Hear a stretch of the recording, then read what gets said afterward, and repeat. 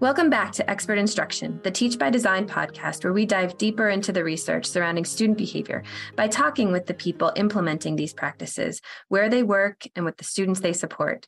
I'm Megan Cave. I'm Nadia Sampson. Okay, y'all, this month we're exploring the topic of play in our schools. Over in our Teach by Design article, we introduced the continuum of play that comes from Dr. Angela Pyle and Erica Daniels' research.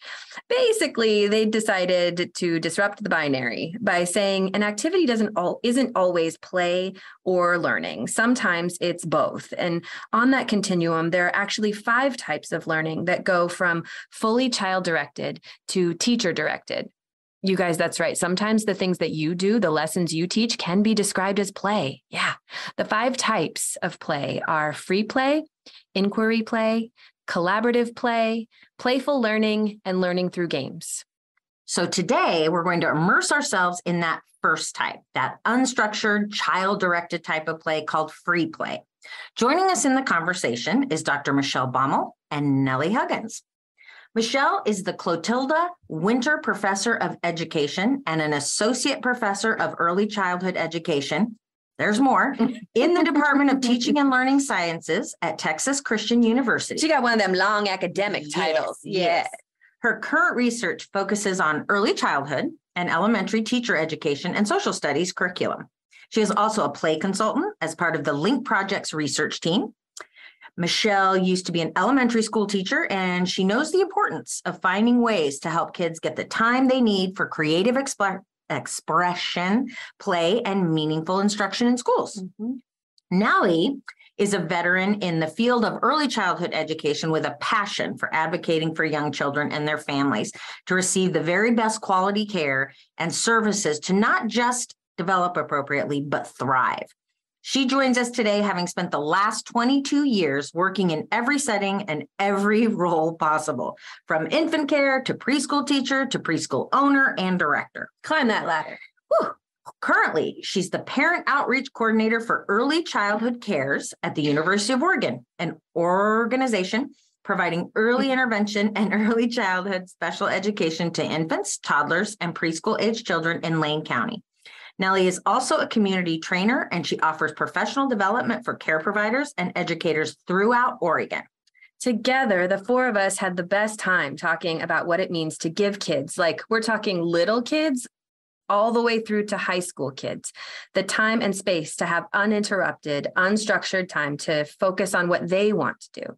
In this episode, we're going to talk about what do we even mean by when we talk about free play? How do kids benefit when they play that way? How much time should they spend engaged in free play? How in the world do you transition from recess, an unstructured space like recess, all the way back to direct instruction sitting in desks? What would it look like to give middle and high school students similar opportunities for free play? And what are some super tangible strategies you can do right now to make sure your students get the time they need to play freely? Check it out. Well, Nellie and Michelle, thanks so much for joining us today. We are so glad to be here. Thanks for having us. Thank you so much for having us, Megan. Yeah, perfect. Hey, so we're here today to talk a little bit about play. So our article this month, we've talked a little bit about a lot of it about the continuum of play, that it doesn't have to look one way and it doesn't always have to be child-directed, that grownups can get involved in directing that play too. But something that we really wanted to focus on today was around that free play. And so it would help, I think, for everyone if we could just start by defining what we mean when we're talking about free play, and maybe how it's different from the other types of play-based learning that can happen in schools and early childhood programs. Does someone want to start? Nellie, would you like to start? I would love to. So when we talk about just play in general, usually that means someone has thought ahead of time ways to prompt or initiate or provoke a specific type of play that then leads to learning. But when we talk about free play in my field, that means there's no structure to it. There's no requirement. It just means children are given permission and allowed uninterrupted blocks of time where they can do whatever they want. So there's no curriculum planning involved. It's just a block of time that's just theirs to choose what they would like to do, what interests them and what excites them. Yes. And in an elementary school, you can think of the classic example of unstructured or free play, recess, right? It's child directed. We plan that to take place in a safe environment where there's no adult interference. Adult intervention as needed, sure. Yeah, sure, right. Right. It's not a total free for all out there, right? We're adult supervision, sure. Yes. No interference, though. Yes. Yes. Great. When Michelle, in the work that you've done, we did a little bit of reading about the research that you've done related to research. And in that research, there was a definition that was provided in there that said that unstructured play was free play that's child directed within a safe environment with no adult interference. And as I read that over and over again, I was like, what if I changed child directed to self-directed? And so it became play that is self-directed and in a safe place with no interference. And I was like, isn't that something that everyone wants? And that maybe like by calling it play, it somehow diminishes what it is. But really, it's something that everyone would like, is that unstructured time where we can explore and use our imaginations and think about things in a way that no one else can come and interfere with that. And so I just wanted to share that, because I think as we start to talk about free play and we think about recess and we think about kids and playing in early childhood settings, that we could be thinking about it as like kids playing with blocks or running around on a playground or something like that. But I think it is also important for us to remember that in the definition, it really is just a block of time that is unstructured, where kids get the opportunity to do what they want to do and explore how they want to explore. So anyway. Yes. Anyway, also within that, we had talked about Nellie and I, well, we're friends. And at some point moons ago, we had talked about, we were having a conversation about play and rest. And as we were talking, because I was interested in figuring out like what it means to actually rest. And Nellie, your work centers around play and how to incorporate play. And we kind of reached this conclusion that the benefits are really similar. And so, like the benefits for adults that rest has are similar to the benefits that kids experience when they play. So maybe the two of you could talk a little bit about the benefits that we see from unstructured free play. Mm-hmm. Well, one thing I was thinking of as you were talking, Megan, was how in some schools, the language of using recess sort of feels like something negative. And so I've also heard it called brain breaks, maybe as a way to kind of give it some legitimacy that, oh, we've been using our brains. And so let's take a break. It's still recess, and for adults, we call it self-care, right? Yeah. So for whatever age group we're talking about, young children through adults, those main domains of the physical, the social, emotional, the cognitive, right? We're experiencing growth or activity in all of those areas through free play, however you want to label it, brain breaks, unstructured self-care. Yeah. Right. Yeah. Yeah. And brain breaks that is also a phrase where I come from. And it always makes me chuckle a little bit because I don't want to tell anyone, but your brain is still working. Like, but if that's what it needs to sound like to be more palatable, I'm fully in support. Yeah. We won't tell them just yet that, surprise, your brain is still very much engaged while you play. Yeah. Talk a little bit more about that. Well, and just to piggyback off of what we were just saying, the word play is stigmatized and it does get a bad rap. Even in early childhood, I cannot tell you how many parents have said the words, do they just play all day?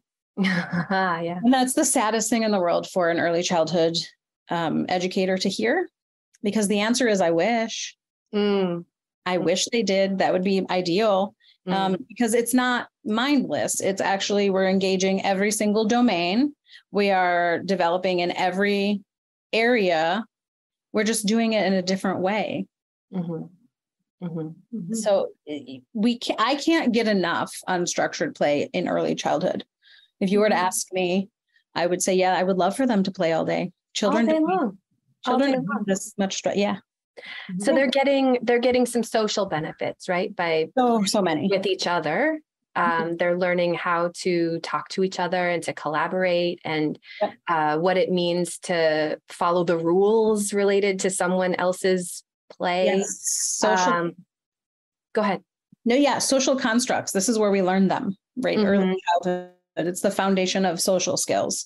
So, and they're learning social rules. They're learning empathy because they're watching other people struggle. Yeah. They're learning their executive function is strengthening in real time, which is why it makes me laugh that people call it a brain break, because it's actually strengthening the executive function, and they're just releasing stress, like all bodies store stress. Things happen throughout the day. We store it. Children release that stress through play. Yeah. And I think too, that in early childhood settings, it can be more acceptable for kids to play. And so they might get more opportunities for that in early childhood settings than they would in elementary school. And then certainly than they would in secondary schools, middle school and high school. So when we had talked earlier, we had kind of landed on this place where in early childhood, kids are getting that strong foundational component to these social, emotional, interpersonal skills. And that play actually gives them those opportunities. And then those kids move into elementary schools where, Michelle, you see additional benefits in, or maybe similar, just more in elementary schools. Can you say a little bit more about that? Sure. So those foundational skills are built in those early years, and then they need to keep practicing and they need to keep exercising and growing in all of those domains, right? So if you imagine a group of second graders on a playground at recess and they have limited equipment, say there's one set of monkey bars, they've got to learn how to resolve conflicts, who gets to go first? How are we going to share this equipment? They have to communicate with each other. They'll start giving each other tips about how to get across, they're learning to regulate. It's not my turn yet. So, I have to be patient. When they fall, they are learning, right? And how to pick themselves back up. That's right, to be resilient. And then when they succeed, they're so confident in themselves and they want to go learn more. So there's just so much that can happen in just a short amount of time, even on the playground. Yeah. And in our world over here, within PBIS, when we're talking about student behaviors, we often hear from people that as a result of a misbehavior, that kids are, as a consequence, they're withheld from recess. And so by offering that as a consequence, by saying to a kid, I'm sorry, you're going to have to miss recess today because of this, we're actually withholding opportunities to engage with those parts of their learning. And we just had a series that we did around dysregulation and de-escalation. And part of that work too is around helping kids to understand and name their emotions and to work through those in a way that is constructive, I guess. And I feel like, based on the things that you guys were both talking about, that this opportunity for free play in recess, in early childhood places, that it gives them an outlet where it's safe to explore how to do that and to practice how to do those things to calm themselves down. And so yeah, it's all kind of related for me, all of this work, both in the PBIS realm as well as in the work that you guys do. It's all kind of related to each other. Yeah, it's really bringing to mind too the fact that when students are prohibited, they're punished by not going out to recess, it's usually because of behavior, and maybe this is what you're saying, behavior that they actually need to be practicing with their peers and I mean, I think that's what you're saying. But to me, I was just kind of simplifying in my head. It's denying them the opportunity to actually practice the behavior that got them in trouble in the first place. Yeah. In your experience, how much time should kids be in free play? How much time should they spend in free play? And does that look different in early childhood settings versus elementary settings? And Michelle, you mentioned Link, your work with Link, and maybe this is an opportunity for you to kind of talk a little bit about those benefits of, for example, the 4 15-minute recesses. So just looking at the differences between the settings and how much time? Nellie says all day, every day. Yes. Well, we have research about it. I love research and data. And totally. It's how I argue in defense of play. Of course. These are facts. Through the research. Here's some facts. You want some data? Here we go. The people at Harvard say at least in early development, at least an hour a day. In a perfect world, 1/3 of their day would be spent in free play. But if we can't do that, and I imagine not a lot of people can, 1 hour is the recommended minimum. In my experience, adult supervised and maybe lightly, intervening if maybe play can last for hours because they get lost in it. And letting them get lost in it like that is so beneficial to their development in every way. So in my world, in a perfect world, it would be unlimited, facilitated, guided, not sloppy, but in my world, they would have as much time as they want because it cannot be underestimated, the benefits. And I think, Nellie, that's such a great point, because I'm imagining, for example, 4-year-olds playing restaurant, right? They need an extended amount of time to decide on the roles and get their story going. They need that extended amount of time.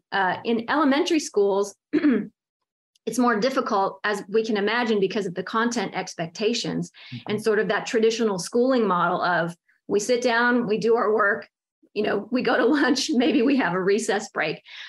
It seems as though many elementary schools are sort of designed by schedule around, arrival, lunch, and dismissal, and recess sort of fits somewhere in there. With the LINK project, which stands for Let's Inspire Innovation in Kids, basically the school schedule for elementary grades is designed around arrival, lunch, dismissal, and 4 recess periods. So the children have a total of 1 hour of free play, but it's spread throughout the day in 15-minute increments. And this project was inspired by Nordic countries such as Finland, and in other countries, there are children who have, as a regular part of the day, a recess break for about 15 or 20 minutes about every hour of schooling. I feel like we need to just pause for a second and let our listeners just take that in, because this is a real shift for us American US folk, right? Like, I think about my own education in elementary school. I think about my kids and what they have gone through in elementary school. And my second grader is jealous of the kindergartners who get 3 recesses during the day, and she gets 2. And so this would be a phenomenal shift in practice to have 4 recesses for kids. So in your work, the recommendation is similar to what the good folks at Harvard have recommended, which is that kids get an hour of this time a day. And you have seen it work where schools allow for 4 15-minute recesses, and they still achieve the same academic standards. Right. We have not found in our work that having those multiple recess periods a day is detrimental to their schoolwork. I should add, though, that the LINK project with Debbie Ray. Dr. Debbie Ray is a colleague of mine at Texas Christian University who came up with the LINK project. She's the lead on the whole initiative. She was very deliberate about beginning small. And so if a school signs up to or decides to engage with the LINK project, we start with the kindergarten and the first grade. And we work very closely with those teachers so that recess becomes part of the routine. And the children also learn that this is how school is in kindergarten and first grade. And then as those children grow and move to the next grade level, then the school will add, okay, now second grade is doing multiple recess and now third grade. And another key to this working is a character education program. If you think about it, sometimes we see children at recess or engaging in unstructured play, and they're just fighting, or they're not getting along and they're miserable, they're tattling. And so if that is not going well for one recess, to try to expand it would just make things worse. Oh, sure. Yeah. So with the LINK project, there's a character education piece that accompanies this multiple recess project. And you're right, we've seen the kids are happier, the teachers are happier. They talk to us about the cognitive benefits, also how they're getting along better on the playgrounds and with each other in school. They come back in from those breaks. This is remarkable, really, that the children come back in from those 15-minute recess periods and they're ready to work for the most part. Sorry, Michelle. Can you just briefly touch on, when you say character education, what that looks like? What is that? There are many character education programs that are available for teachers in schools. Yeah. And the one that Debbie Ray chose for its research-based success is called Positive Action. And so what it looks like in schools is a 15-minute mini lesson about friendship or about working together or sharing. Sure. So it's a curriculum that's designed for the teachers, and it's very short. Yes, daily practice. Yeah. There's a lot of that happens in the elementary schools within the district here, where they spend time talking about these kinds of things. So whatever it is that schools are doing, it makes sense to add it as part of this, as related anyway to teaching kids about recess. And in our work too, we talk a lot about expectations and teaching kids, like, how do you do recess, and what does behavior look like on the playground, and when, how do you get access to certain things? So that all makes sense to me. And I think it actually leads into another question that we had, which is, what you were saying around transitions. So you were talking a little bit about, coming those 4 recesses, for example. So there's got to be a lot of transition that needs to happen. So that can be pretty challenging. Transitions can be pretty challenging. So how do you help students go from unstructured to more structured? What does that look like? We talk a lot in PBIS about routines, about teaching, this is what this looks like, and what those routines look like to help students practice. So what does that look like? How do you help students make that shift? I think both in elementary school and in early childhood. Thank you. Like, how do you come in and transition from free play to some sort of teacher directed something? How do you make that transition work? I'll start. And to piggyback on the PBIS work, which is a wonderful framework, from my end, ECPBIS, same thing, routines. And the best way to take children from something they deeply desire to be doing, something that you deeply desire they do, is with a buffer. And you can't remove someone from fun and joy and excitement without having fun. So transitions need to be fun. I can't imagine asking a 4-year-old who's running and playing and squealing and kicking a ball to come in and wash their hands. That would be that's a quick no. But I can imagine asking a 4-year-old to dance or race or, make a game out of it to the bathroom, at which point we will sing a song about washing our hands while we wash our hands. So it's just about making the transition, first of all, not jarring, Mhm. an actual smooth transition. Like a real transition. Like a real, Like you're saying to actually transition is what you're saying. I'm saying yeah. It's as though, Transition. We're talking about transition. Okay. But where I'm from, with the birth to fives, you absolutely cannot ask a small child to pivot that quickly. No way. Come inside and sit down. Yeah, that's what makes transitions terrible. Yeah, you can't ask them to continue their fun while they come inside. It's like a slow taper down. It has to be a good transition, a well-developed, a well-thought-out transition that is relevant to the children you're trying to transition. Is it helpful to make it the same? Yes. Every time? What I was about to say is to echo your sentiments, routine. It needs to be exactly the same. It needs to happen at the same time. The expectations need to be the same. They need to know, just like any other part of routine, this is what's going to happen at this time, and here's how it's going to go. It has to be consistent because routines give us comfort and safety. Yeah. And then we learn it just like we learn any other part of the day. This is just when this song, one of my favorite things when I was teaching preschool and when I owned a preschool was all of our transitions were songs. There are albums. There are children's musical albums about this. They're just for transitions.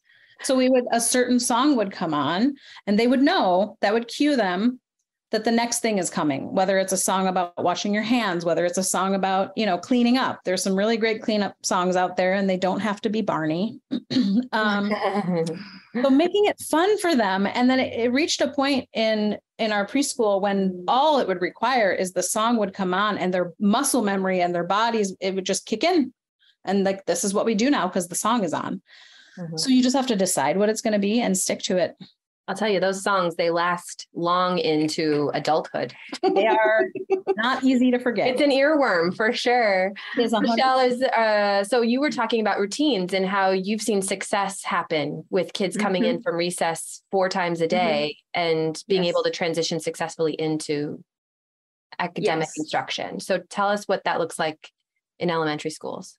Yes. So we know from the teachers that who have implemented this multiple recess program, that it takes time to learn a routine, right? To make something become a routine. Sure. And so in those early days of school, there's a lot of practice and modeling, and we practice again. First, the practice begins with the teachers themselves before the students even arrive. Here's how it's going to work. Everyone sets their phone for 10 a.m. When the timer goes off, we calmly bring the lesson to a close and say, because grade levels had the same recess. Yes. So by grade level, and all the teachers knew, and so that they could be in sync and walk out as a grade level and walk back inside as a grade level, they all had to figure out, how they could time it so that they were all basically leaving their classroom at once. And what we found with the restroom breaks, as an example, I know when I was a classroom teacher, students love to dawdle in there. I don't know what they do in there, but the children just love to waste time in bathrooms. With the multiple recess periods, and part of the procedure is while you're on your way out, one of the grade level teachers will kind of stay behind for those students who need to go to take care of their business, and they want to go outside to play. So there's no dawdling because they want to go outside. So it's a matter of practicing. And we've seen, depending on how close your classroom is to the playground or to outside, within 1 or 2 minutes, the children can get outside and start to play. And that's when the 15-minute recess begins. And then they come back in. It's amazing to watch. And the children are not, I don't know if you've seen this in schools before, but for some children, they have to walk in a straight line with their hands behind their back, and the teachers say, catch a bubble. And, so their cheeks are puffed out because they're being very quiet and still. Like, why? With these transitions, the point is to not run, but to walk outside as a group. And so they're quiet, but they're not in a straight line. Their hands are not behind their backs. There's a lead teacher who's leading the class outside. And there's a teacher who's at the end, the caboose that make sure everyone gets outside. So it's practice. Well, and it sounds really similar to what Nellie was saying too, that you make the transitions actual transitions where you're not asking kids to go directly from running around and playing a game on the field to walking in a straight line, staying very quiet and, keeping to themselves, that you allow for a little bit of that movement to continue until you get into the classroom where you have another set of transitions that you make to get back into learning. I think we do this as adults. I was just thinking Monday mornings, the training team I work with, we have a meeting first thing every Monday morning. We don't start talking about work. We start talking about, hey, how was everyone's weekend? What's happening for you? What even what kind of support might you need this week? It looks like you have 25 webinars to do, things like that. And even Megan and I did it this morning when we were meeting earlier this morning. We checked in, we take that moment. And so it's a little bit different, but it really is a transition to kind of buffer being on the weekend and in bed and coming into work. So I just, we do it as adults and we need it. Yeah. So I think it just gets back to this idea that we're teaching kids all of these skill sets that they're going to need as they continue to grow as people. And it's all just practice at how do you engage with other people? How do you move from one activity to the next activity? How do you make that switch in your brain? All of that stuff is good stuff to teach kids when they're younger.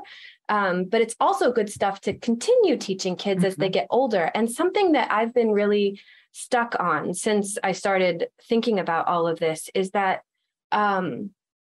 there was an article that I found through this research where it described the percent of students in elementary schools, or it was K through 6, the percent of students who had access to recess.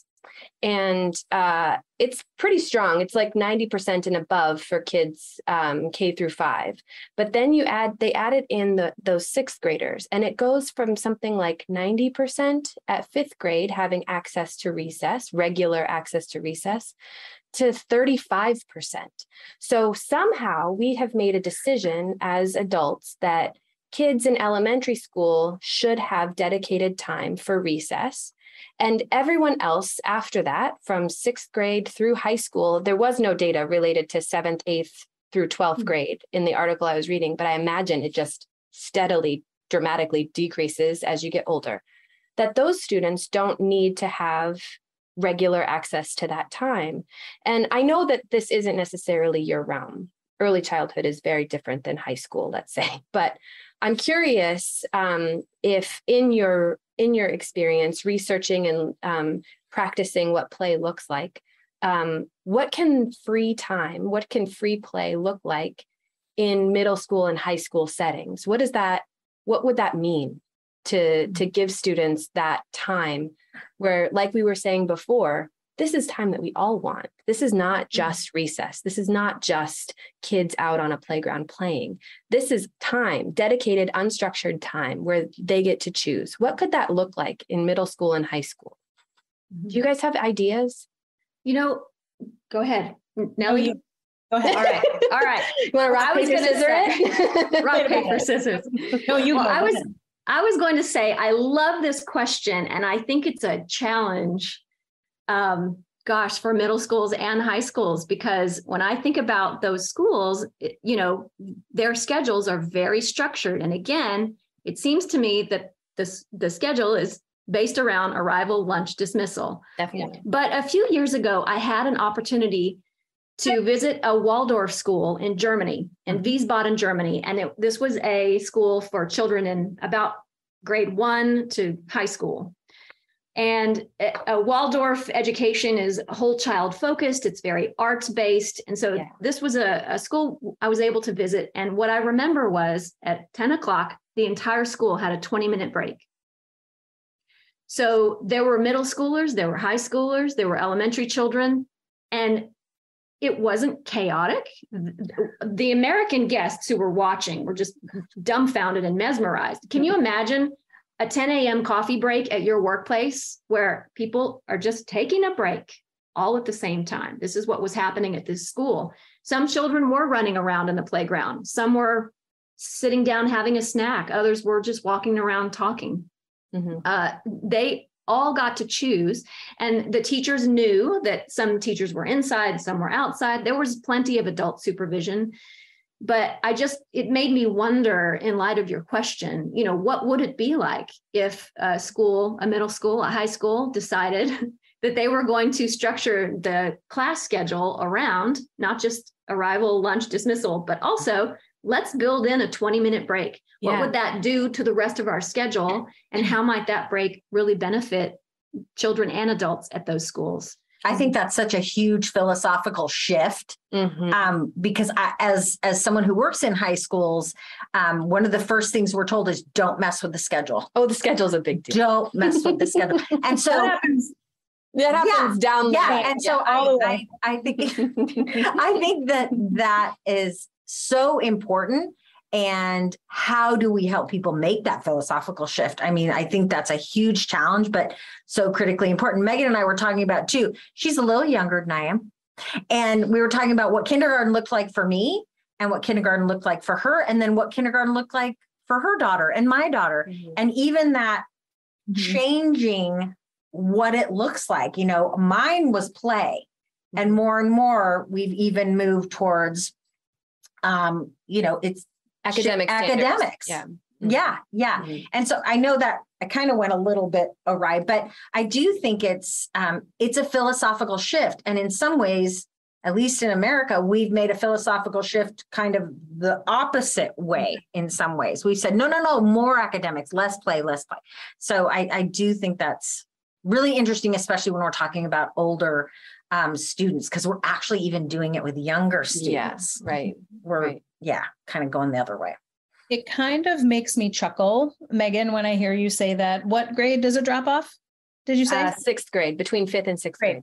It kind of makes me chuckle, and not in like a ha-ha way, but I can't, this is not my area of expertise, but I've met some sixth graders, and I used to be one. I can't imagine a trickier or less convenient time to take away the opportunity to socialize and build relationships. You're not wrong. Sixth grade. Yeah. It just seems so counterintuitive to me. I have a sixth grader and a second grader in my house. And when you were talking, Michelle, about playing restaurant the other day, the second grader really wanted to play some restaurant. She really did.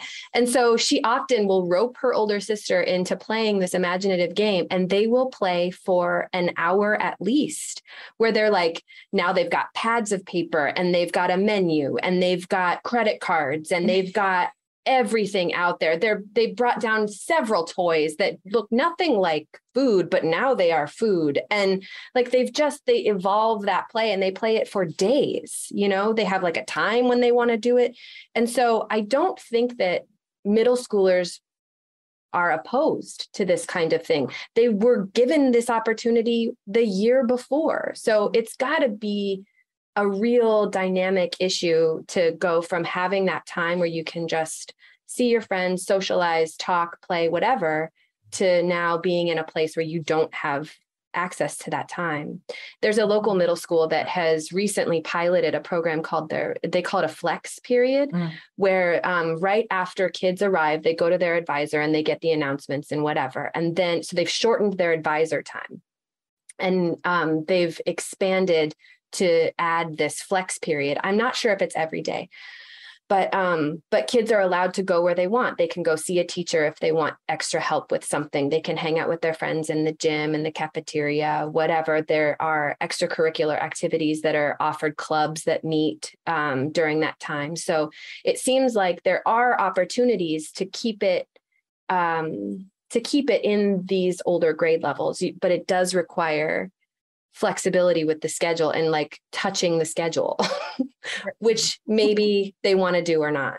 So what are some things? Okay, we've covered a lot of things. What are some of those